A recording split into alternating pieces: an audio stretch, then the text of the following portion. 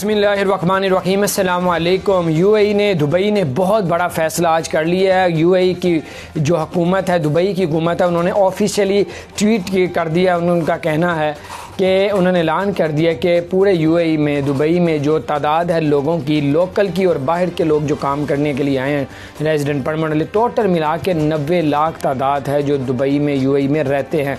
और उन्होंने फ़ैसला ये किया है कि सबका जो है टोटल लोगों का कोरोना टेस्ट कर लिया जाए, क्योंकि इस वक्त 40,000 से ऊपर तादाद हो गई है दुबई में और बहुत से लोग मर चुके हैं। उन्होंने कहा एक मरतबा ही पता चल जाए हमें कि कितनी बड़ी तादाद इस वक्त पूरे यूएई में, दुबई में पल रही है, यानी कि कोरोना की बीमारियों में मुब्तला है।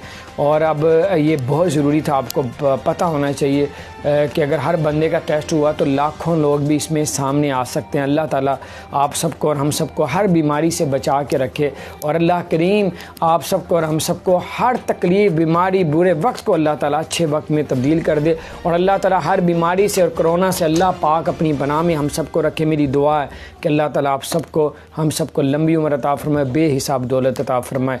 और अगर आपने हमारे चैनल को सब्सक्राइब नहीं किया तो ज़रूर सब्सक्राइब कर दें और बेल आइकन को भी प्रेस कर दें ताकि नई से नई अपडेट्स आप तक पहुंचती रहें। और पाकिस्तान में 90,000 तकरीबन तादाद हो चुकी है कोरोना की, जो चाइना से भी ज़्यादा है, और मौतें भी बहुत ज़्यादा हो गई हैं। अल्लाह ताला पाकिस्तान को अपनी पनाह में रखे, पूरी दुनिया से वबा को अल्लाह करीम अपनी रहमत से ख़त्म फरमा दे। अपना ख्याल रखें। अगर आपने हमारे चैनल को नहीं सब्सक्राइब किया तो ज़रूर सब्सक्राइब कर दें। अस्सलाम वालेकुम।